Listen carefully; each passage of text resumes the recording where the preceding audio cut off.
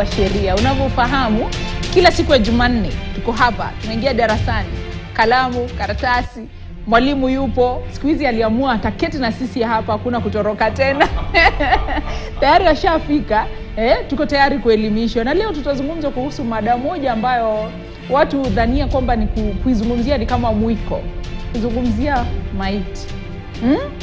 Unajua mwalimu, nilikuwa nikiangalia naona visa kadhaa. Kwanza hujambo? Uko salama? Jambo, si jambo. Na kuona uko gangari kabisa na wanafunzi. Tuko walimu wako ashakuwa karibu na kwa mwalimu sasa.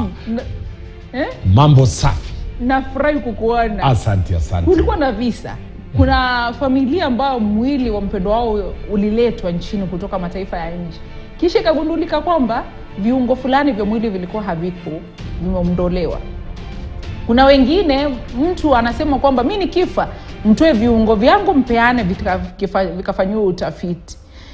Alafu kisha unakumbuka ilikuwa wiki jana ama juzi tu, wiki iliyopita, serikali ikasema kuna miili ambayo iko mingi sana hospitalini, familia hazijakuja kutambua miili hiyo na kuchukua wapendwa wao kwenda kuwazika. Leo ndio sababu ukaamua kwamba utuelimishe kuhusu maiti, na kisha ili kufanyia utafiti ule mwili au viungo vya mwili inahitajika nini? Ni swala ambalo kidogo wengi watasema ni mazingambwe. Wengi watasema leo Omari amekuwa kichaa kabisa. Sababu mila na desturi za Mwafrika hatuzungumzi juu ya wafu, wale waliotuacha, wale waliofariki. Hasa ni sheria zipi zinazoangalia mambo ya wale waliofariki. Hii ni sheria ya Kenya. Unajua wengi wanadhania maiti hana haki. Anatomy Act ni sheria ya Kenya ambayo imetungwa na kuwekwa sahihi na rais wa taifa la Kenya, na ni sheria ambayo ukienda kinyume na ile sheria basi utakamatwa na kushtakiwa. Sheria ile, sababu za kutunga ile sheria ni kwamba mtu anapofariki kuna njia karibu 4 za kutatua ule aliyefariki. Kwanza kuna njia ambayo kila mtu anajua, kumzika mtu. Familia, wapendwa wanachukua wanamzika, hilo halina shida. Kuna swala la pili, ile ambayo inaitwa cremation, kule kumchoma yule ambaye amefariki, hasa kwa desturi za Kihindi, sio na Kijapanese na Kichina, ni kitu cha kawaida, lakini hapa Kenya silo jambo la kawaida. Tatu, kuna wale watakaosema mimi nikifa msinichukue kunizika, munichukue kwenye maabara ama zile shule za university, vyuo vikuu, ama zile shule ambazo zinaenda mwili wangu utatumiwa kama kwa kizungu inaitwa kadava, kufundisha. Ile inaitwa kufungua ule mwili na kufunza wanafunzi pale, ama kufanya utafiti, kuangalia kwa mfano nini kinachofanyika katika maugonjwa. Pia kuna wale wanaofariki wenyewe hawajui, ule jamaa alipata accident, alitoka nyumbani hajulikani alipoenda, amekufa, anakaa hospitali miezi 3, mwaka mzima, miaka 3.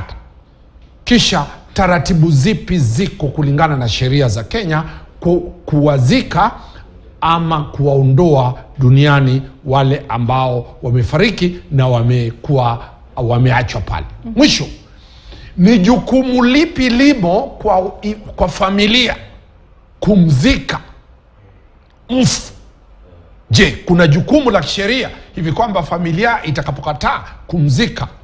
Na mwisho, mazishi, sheria inasema nini kuhusiana na jinsi ya kumpa taadhima za mwisho, heshima za mwisho za rais? Kwa mfano, utapata kwamba watu wameenda kwenye kaburi la mtu na wakaanza kufanya mazingaombwe pale, kuchimba na kufedheesha maiti. Kwa hivyo hayo ndio tutakayoangalia leo kulingana na hiyo sheria inayoitwa Anatomy Act.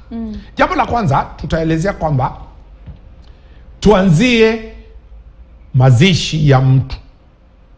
Ni jukumu la familia kumzika mwenda zake, na uenda ukakamatwa ikijulikana kama wewe ndio baba, wewe ndio mama, wewe ndio bibi, wewe ndio bwana, kisha umekataa kwenda kumuondoa yule ambaye ni mpenzi wako aliyeaga duniani, ni adhabu, utafungwa. Kwa hivyo useme kwamba mimi sina fedha za kumzika mtu, mimi sina fedha za kwenda kumchukua mtu kwenye hospitali alipokufa, ni jukumu la familia kulipa ile gharama ya hospitali na kuchukua ule mpenzi wao kumzika. Hilo halina shida. Twende kwenye swala la pili, swala la kufedheesha maiti. Hivi kwamba watu utapata kwamba ule maiti alipokufa watu wanamfedhei, watu wanamburura. Kwa mfano, mtu amefariki na anabururwa kule chini, ashafungwa kwa njia ambayo si safi, ashabebwa kwa njia ambayo si ya heshima. Kwa mfano, nimeona video moja kule Kongo, wanabeba maiti wao kwenye bodaboda. Nafikiri hapa Kenya ukionekana umebeba mtu mfu ama maiti kwenye juu ya bodaboda, nafikiri utakamatwa na kushtakiwa, kwa sababu lile ni kufedheesha mtu. Swala la jeneza, lile jeneza lazima liwe ni jeneza la kumzika mtu. Kwa hivyo kuna taadhima na kuna simple decent behavior ambayo sheria inasema kwamba usiwahi kumfedheesha maiti. Hebu kabla usonge mwalimu, umenikumbusha kuna wengine tumeona wakibeba maiti wakati wa maandamano, labda tuseme ni mtu aliuawa na polisi au aligongwa na gari, wanatumia ile maiti katika maandamano. Inaruhusiwa kisheria? Ni hatia. Kutoka leo watu wajue kwamba ushaona vijana pale wa bodaboda, mtu mmoja wao ameangusha, kisha wanabeba wanamchukua ule maiti wanamrusha pale kwenye kituo cha polisi cha station, ama wanamleta shule fulani pale alikuwa anasoma pale, pengine amekufia pale, wakawacha ule mwili pale. Ama kwa hivyo njia ambazo ule maiti, ule marehemu anavyotakikana kuchukuliwa mpaka akazikwa ni lazima ziwe ni njia za kiheshima. Kumpatia aibu, fedhea, kejeli ni hatia katika sheria za Kenya. Kwa hivyo ni jukumu la watu kumpa heshima zake. Ndiposa wanasema kwamba wengi anapofariki jamii huja pamoja, sababu kifo, mazishi hayawi ya mtu mmoja, yanakuwa ni ya jamii. Kwa sababu hiyo sheria ya Kenya imesema hivyo kwamba lazima tuwape heshima wale ambao wamefariki na wazikwe kulingana na mila, itikadi na miiko ya ile jamii ule jamaa anapotoka. Mtazamaji, kumbuka endapo una swali lolote kuhusu sheria tuelekezee kupitia nambari 22155 bila malipo. Mtandaoni ni @ZubeidaKananu, @DanstanOmari_, @KTN News KE. Tumia hashtag elewa sheria. Vile vile tutafungua laini zetu za simu uweze kuwasiliana na mwalimu moja kwa moja kuambatana na swala hili au swali lingine ambalo uko nalo ambalo linahusiana na sheria. Mwalimu, umetueleza kuhusu kumzika mwenda zake marehemu. Pia kuna njia ya pili ambayo umetutajia, kuteketeza. Nani anatoa idhini kwamba mwili fulani lazima uteketezwe? Ni mtu binafsi au familia inaweza kuamua, au sheria yenyewe inaruhusu mtu azikwe kwa namna yoyote? Tulizungumzia juu ya will, ile ambayo watu wanaandika na kusema kwamba mimi nitakapokufa mtanizika nje hivi. Kwa hivyo mtu anaweza sema katika ile will kwamba mimi msinizike chini ya mchanga, mtanichukua Kariako, mtanichukua kule Lang'ata, mkanichoma. Kwa hivyo ni maombi ya yule. Lakini mara nyingi yale maombi yanaweza pingwa na ikakuwa kwamba mahakama imeondoa ile ilikuwa azma ya marehemu. Kwa hivyo familia ina huru ya kupinga. Familia inaweza kataa, hata wakati ambapo tutaenda kuangalia kwenye swala tata la kusema mimi nisizikwe ama wala nisichomwe, lakini nichukuliwe kwenye chuo kikuu, mwili wangu uweze kuwa ni mwili wa kutumiwa katika kusoma, tutaenda pale. Kwa hivyo jukumu la kuamua ni mwenyewe kabla hajakufa.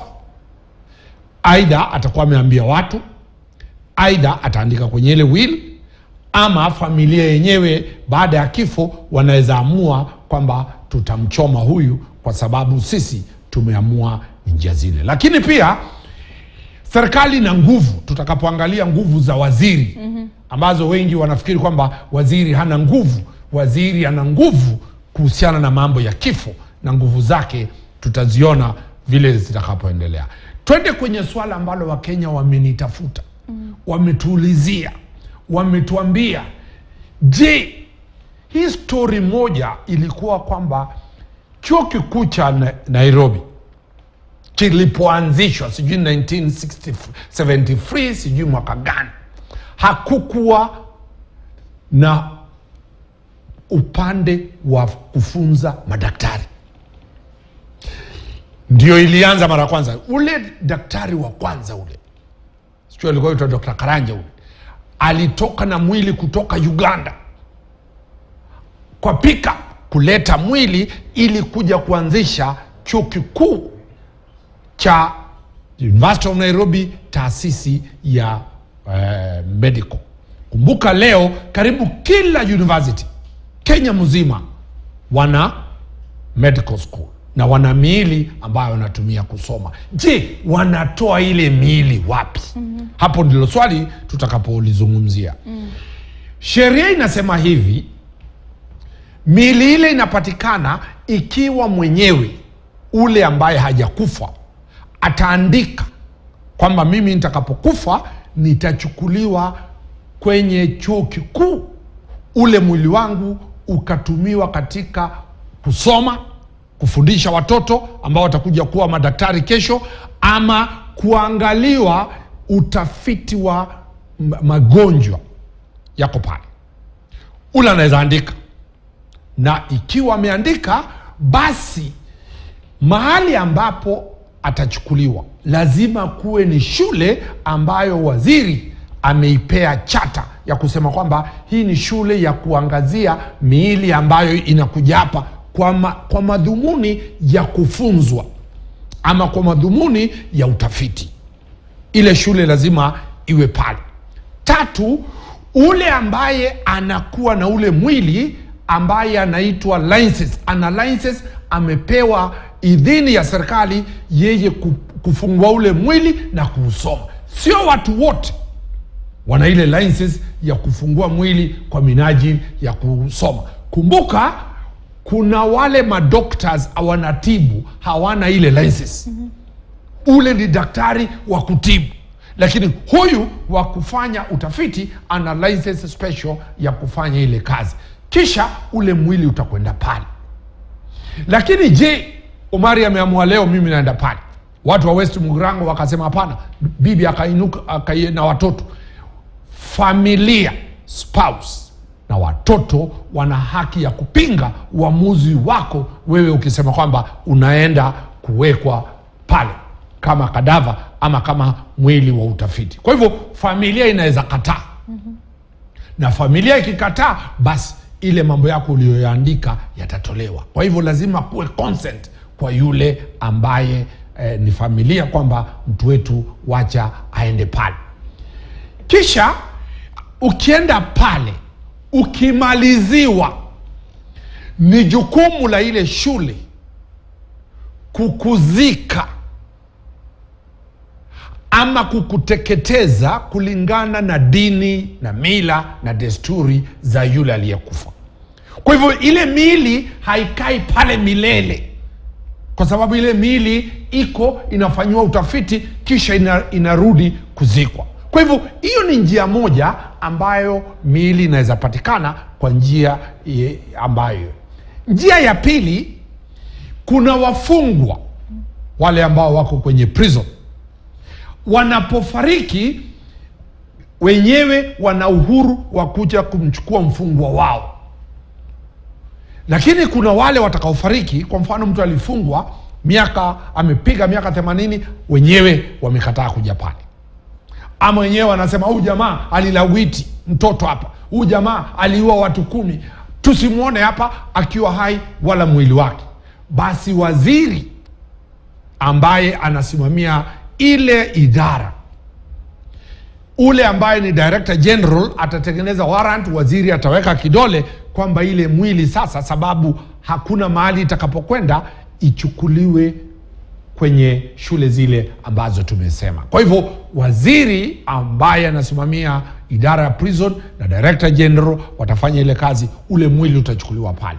Baada ya kumalizika utafiti, ule mwili utazikwa vile nilivyosema, kulingana na desturi na mila na dini ya yule ambaye alichukuliwa pale kama mfu. Kwa hivyo hiyo ni njia ya pili ambapo mwili unaweza kwenda pale. Hebu kidogo mwalimu, ni waziri yupi? Kwa sababu mimi mwenyewe nilipokuwa nikisoma hii sheria na tulipokuwa tukijadiliana hapa na wenzangu, tunajiuliza ni waziri yupi ambao amepewa hayo mamlaka? Ni waziri wa sheria, ni waziri wa afya, ni waziri wa elimu, ni nani ametumwa? Idara ya prison iko chini ya waziri yupi? Kwa sasa katika hii miindo sijui wako nani ameshughulikia. Lakini kuna waziri ambaye hakuna idara yoyote ya serikali haiwi chini ya waziri fulani. Kwa hivyo leo inaweza kuwa, zamani ilikuwa Minister for Home Affairs, ule Mudi ya Wori ikatolewa, ikakuja Interior ikatolewa, sasa sijui iko wapi. Kwa hivyo kuna waziri kila wakati, na ndio maana sheria haisemi waziri fulani, sababu majina ya mawaziri hubadilika, lakini idara ya magereza haibadiliki. Kwa hivyo kuna waziri ambaye anasimamia ile nafasi. Kwa hivyo yeye ndiye atakayetoa amri wale wachukuliwe pale. Na mtu anaweza, tuseme chuo au anayetekeleza huu utafiti, umetuambia ni lazima chuo kiwe kimeidhinishwa na wewe umesajiliwa ukapewa leseni ya kutekeleza huu uchunguzi. Unaweza leta maiti kutoka nchi nyingine ukaifanyia uchunguzi nchini Kenya, au taratibu ni zipi? Nimeeleza kwamba maiti ya kwanza iliyofanyiwa uchunguzi ilitoka Uganda. Mataifa kama hakuna maiti za utafiti, mataifa ile mikataba inaitwa bilateral agreements. Tuna upungufu hapa, wanachukua. Kwa mfano, kunaweza tokea mtetemeko wa ardhi nchi fulani, watu wakafariki pale mamilioni. Basi taifa lile pengine halina miili ya utafiti, huenda likaingia na ule ambassador, basi ile miili ikaletwa pale. Kwa hivyo kuna taratibu za kimedikali ambazo zinaruhusu ile miili kuzungushwa ama kuletwa ama kuondolewa. Sababu mwili wa binadamu tu ndio unaweza tumiwa kwa utafiti wa kujua matibabu. Kwa mfano, unakumbuka wakati COVID ilikuja, ilikuwa lazima wale waliokufa waweze kujulikana nini COVID, kwa sababu watu hawajui. Kwa hivyo ni njia ambayo ni muhimu, ambayo ndio sheria ya Kenya ikawekwa, na hii sheria inakubaliana na sheria zote ulimwenguni. Kwa hivyo umetuambia idhini inaweza kuja mara mbili. Wewe binafsi umeandika kwenye will, kwamba unataka mwili wako ufanyiwe utafiti wa kisayansi, au familia inaweza kuidhinisha. Waziri pia anaweza kuamua kwamba hili waziri wa prison anaweza idhinisha. Mtu wa tatu mwenye nguvu anaitwa Director of Medical Services. Hii miili yote iko city mortuary, miili yote ile iko kwenye hospitali, county medical officer ana nguvu za sheria kuidhinisha ile miili iweze kuondolewa katika mahafara yale na kuenda kuzikwa ama kwenda kuchomwa ama kwenda kufanyiwa ile interment. Kwa hivyo under the Ministry of Health Act, Director wa Medical Services, jina linaweza kuwa linabadilika, lakini ule mkuu wa mambo ya masuala ya afya katika taifa zima, ule mkuu wa idara ya mambo ya afya katika county ana nguvu ambazo amepewa kuweka kidole na kusema kwamba hawa wamekaa hapa, wenyewe hawajapatikana. Lakini kumbuka kwamba lazima ripoti itoke kwa polisi ya kwamba wamewasakanya wale ambao ni relatives, hawajawapata. Wale maiti wametolewa vidole, wakajaribu kuangalia kama ule ni relative Yomari, imepatikana hajulikani. Kwa hivyo lazima ile procedure ya kutafuta kama ule mtu aliyefariki na hajazikwa, yeye hajulikani na wenyewe hawapatikani. Ikiwa wenyewe watapatikana, nimesema kwamba watakamatwa na kushtakiwa, sababu hawawezi wacha mpendo wao kwenda kuzikwa kama umbwa, sababu kufedhehesha maiti ama kumkataa maiti ambaye ni wenu ni hatia. Na nakumbuka ndio sababu tumeona matangazo mengi yakitolewa kwamba kuna maiti zaidi ya 200 ambazo wapendwa wao hawajajitokeza. Kwa hivyo sasa wakati kama huo tangazo linastahili kutolewa kwa muda gani? Na kwa hivyo wakati kama huo vile vile serikali na hiari ya kutumia vile ambavyo wanataka maiti hizo. Serikali lazima itoe ilani kwamba kuna maiti 300 katika hospitali, katika mahafara ya City Hall ama ilo mahafara ya City Mortuary ama kadhalika, na watu wanaambiwa kwamba ikifika muda huu wewe nenda angalia kama mpendwa yako pale. Ikiwa hayuko basi tutatumia sheria, na zile sheria mara nyingi ule director anaandika warrant, anakuja kotini, mahakama inapeana amri, ile miili inaenda ku. Na wakati kama huo familia inaweza kupinga ama sasa ikiwa utafikia wakati ule kabla hajazikwa basi utanyimwa mtu wako. Unaweza kumchukua ukaenda unaweza unamchukua mtu wako.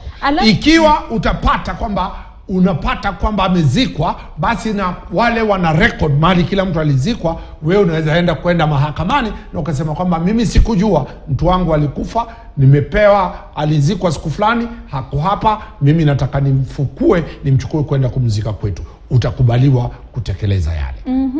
Alafu wakati ambapo utafiti huu unafanywa, tumeangazia njia tofauti ambazo zinatumika. Sheria vile vile inazungumza kuhusu wale ambao watafanyia uchunguzi maiti hizo bila idhini. Tuseme mpendwa hakuidhinisha au wewe mtu binafsi haukusema kwamba nataka mwili wangu ukafanyiwe utafiti. Je, sheria inasemaje? Sheria inasema hivi, yule ambaye atafanya utafiti kwa mwili lazima apate license. Na lazima afanyie utafiti mwili uliokuja pale, kwa sababu mwili wenyewe ukiwa ule jamaa akiwa hai alisema aletwe pale, ama familia ilisema aletwe pale.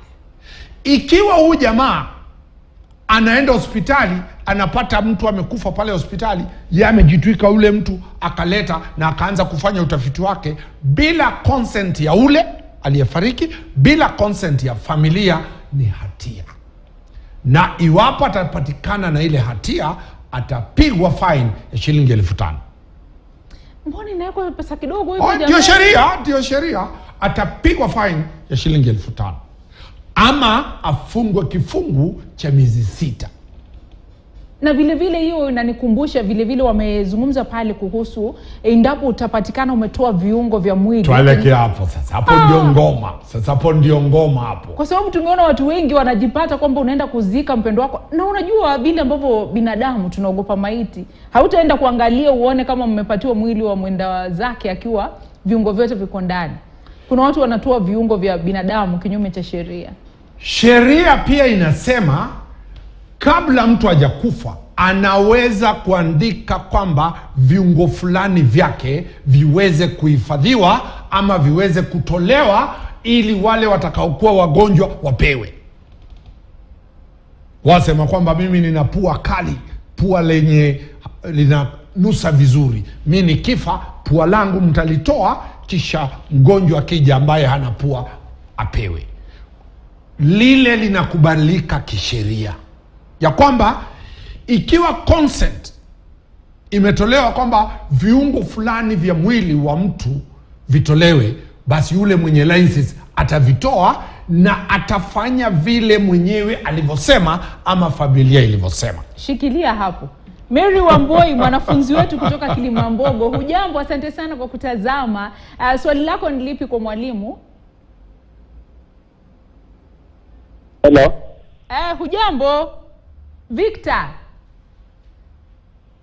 Hello. Nakupata Victor, unatupigia simu ukiwa maeneo gani na swali lako ni lipi? Majina yangu ni Victor Kiboche Sutek. Naam. Kutoka sehemu ya Bungoma, sehemu ya Chwele. Naam. Na uliza swali wakili Omari. Asante. Kwamba kuhusu sheria ya mwili. Mimi mnamo mwaka wa 2018 nilipoteza dadangu. Kwa muda wa mwaka mmoja hatukuonana. Na ikasemekana kwamba mwili wake pia siku moja ya Lang'ata. Na tukafuatilia kisheria. Kwanza tulipata simu yake ambayo ilikuwa imechukuliwa na mtu. Naam. Ndiye akatupatia direction kwamba mtu huyu alikufia kwa kitanda fulani, nilikuwa jirani wake. Na kuanzia hapo tukatumia sheria ya mawakili ambao walitusaidia. Mwisho walienda kotini, wakaamrisha kwamba mwili ufukuliwe. Lakini haikufanyika kwa sababu wanasema kwamba hizo miili zimeshaharibika. Na sisi tulitaka mtu wetu, mpendo wetu, tuende tumfike. Kwa sababu tukasema sisi kitamaduni yetu lazima tufanyie hivi. Naam. Lakini mwisho walirudisha pesa mingi. Kwamba mkitaka mwili ufukuliwe, naam, muwe na milioni 5. Hasa hapo ni maswali ambayo nataka kuuliza, ni haki tulifanyiwa ama namna gani? Nani walikudai, walikwambia kwamba ulipe milioni 5? Wale wasimamizi wale wenye walipia mochari ambao walitoa leseni ya kwenda kusika. Naam, asante. Mwalimu atakujibu, Yes, mwalimu atakujibu muda usiokuwa mrefu. Naam, tupokee simu nyingine kutoka kwa mwanafunzi wetu mwingine, Mary Wamboi akiwa Kilimambogo. Asante sana kwa kutazama. Swali lako ni lipi kwa mwalimu? Halo? Naam, nakupata Mary. Naam. Nauliza hivi. Naam? Nauliza. Tumesalimika. Naam, una swali? Nauliza hivi. Naam. Nauliza wakili, kama mtu anataka kupeana mwili yake, ile kwa ikisoma na madaktari wa wanafunzi. Naam. Ni wapi mtu anaweza enda kabla hajakufa? Naam, asante sana Mary. Ungependa wewe binafsi, ungependa mwili wako utumiwa kwenye utafiti? Sana, sababu badala ya kuchoma, sababu ninakasirika na familia yangu. Na mimi sitaki wakuje kwa majesi yangu bila hatuelewani. Naam. Sasa nikasema badala ya kuchoma sinaweza peana mwili yangu isome na wananchi na wanafunzi. Asante sana Mary kwa swali hilo. Naam, tupokee simu ama tutakuwa tukipokea simu nyingine baada ya mapumziko, na vile vile mwalimu atakuwa akijibu maswali ambayo umeelekeza kwetu. Endelea kutupigia simu na kututumia maswali yako, tutakuwa tukiyajibu muda usiokuwa mrefu, na kusihi usiende mbali.